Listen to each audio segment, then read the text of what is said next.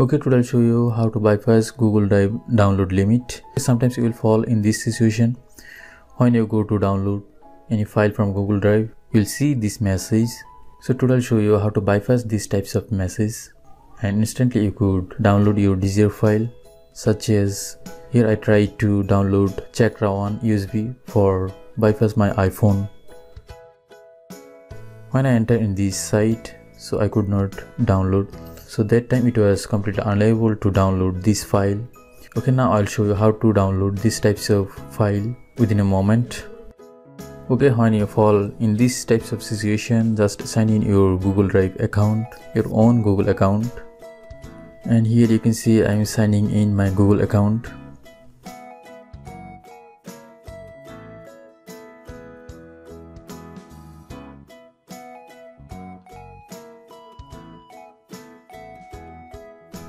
And this is my Google Drive account.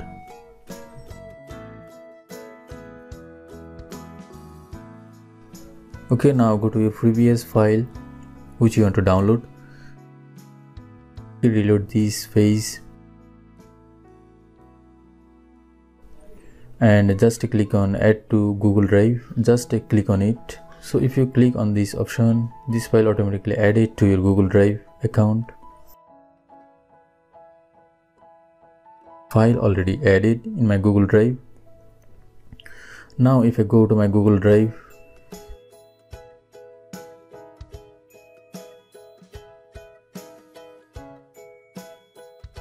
you can see the file is here, but still now you couldn't download this file because it's a share file.